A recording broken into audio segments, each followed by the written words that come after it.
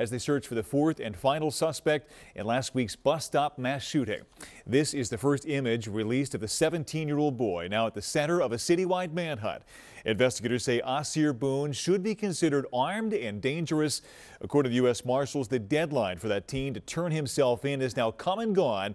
And tonight, in addition to a warning for anyone who might be helping him, there's also a reward for information leading to his capture. Action News reporter Annie McCormick live at police headquarters tonight. Annie, this is the youngest of the four suspects police say carried out this shooting. Yeah, and Brian, that $5,000 reward that's now posted by the U.S. Marshals will be paid out immediately upon Asir Boone's capture. They want to make that clear to people. They say, again, the 17-year-old is the fourth suspect that has been sought. Additionally, they say that if there is anybody that is assisting him, that they will prosecute those people as well. We will continue to hunt all day tomorrow evening, as long as it takes. 17-year-old Asir Boone is the fourth suspect and still at large. The family is very aware that we are looking for our fourth suspect.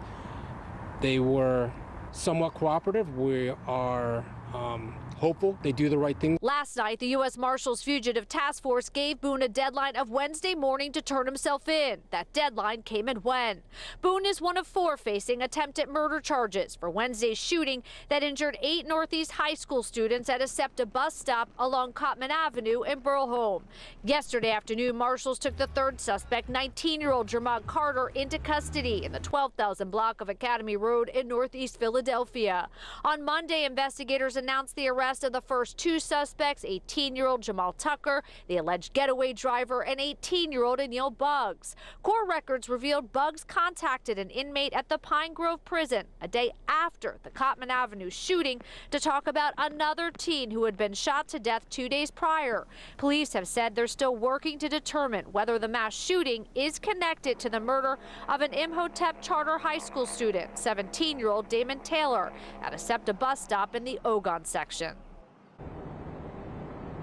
And Brian, the district attorney's office said that 2 of the suspects that are currently in custody did have their bail set at $16 million. The third suspect's bail set was set at $4 million. For now, reporting live outside of Philadelphia Police Headquarters, Annie McCormick, Channel 6, Action News. Brian. Yeah, that shooting happening 1 week ago tonight. Annie, thank you. And